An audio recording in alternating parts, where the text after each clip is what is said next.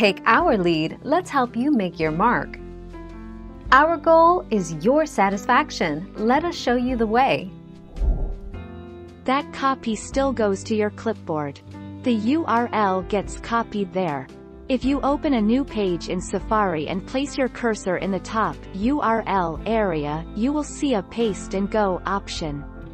That would get you to the same page you copied to your clipboard. 27 February 2016.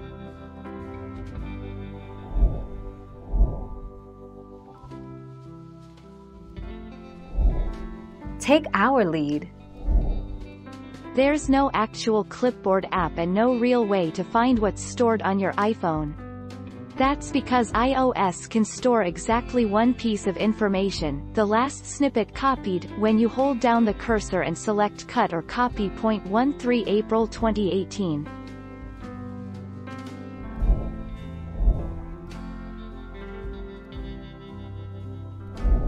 Make your mark, take our lead. There is no viewable clipboard on an iPhone at all. There is no viewable clipboard on an iPhone at all.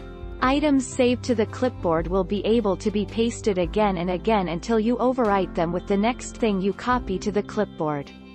The iOS clipboard is an internal structure.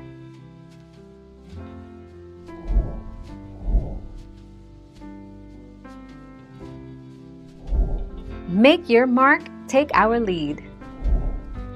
The simplest trick is to go to the Notes app of your iPhone and open a new note. In the new note, tap and hold on the text field and press on Paste. The recent content copied on the clipboard is now in the Notes app. In this way you can save your clippings of Clipboard 2 as iOS Clipboard only stores one item.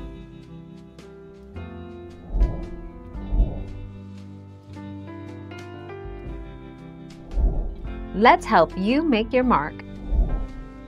The iOS clipboard is an internal structure. To access your clipboard, all you need to do is tap and hold in any text field and choose Paste from the menu that pops up. On an iPhone or iPad, you can only store one copied item on the clipboard. 7 October 2014. Thank you for watching. Please subscribe and hit the bell notification.